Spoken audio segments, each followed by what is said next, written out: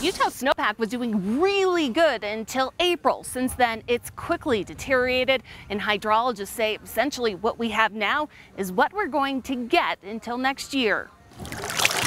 It doesn't take much to catch a fish. Longtime Army friends Anita Hurst and Phyllis Vicchioni Wiggle, wiggle, worm. enjoy the day at Jordan Reservoir. When they're hungry and biting, you know what they do? They bite.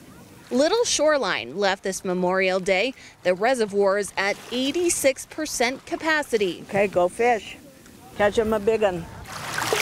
Jordanelle also serves as a source of culinary water for Wasatch, Utah, and Salt Lake counties. It's been a disappointing couple of months in terms of our precipitation and our snowpack. The extremely dry spring and slightly warmer weather put the brakes on what could have been another great snow year. Luckily, reservoirs are still in decent shape thanks to the prior year's outstanding snowpack.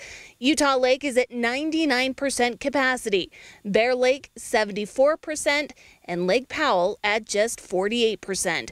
These numbers won't improve, according to the Utah Snow Survey Supervisor Jordan Clayton. The water that we have in our reservoirs right now and in our streams is going to be the amount of water that we have by and large through next spring. We're not going to get much more water until we get next year's snowmelt runoff.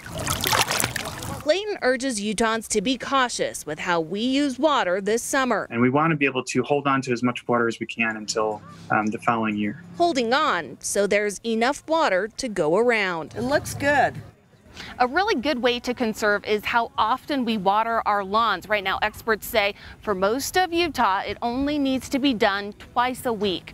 Reporting at Jordanelle Reservoir, Haley Higgins, Fox 13 News, Utah.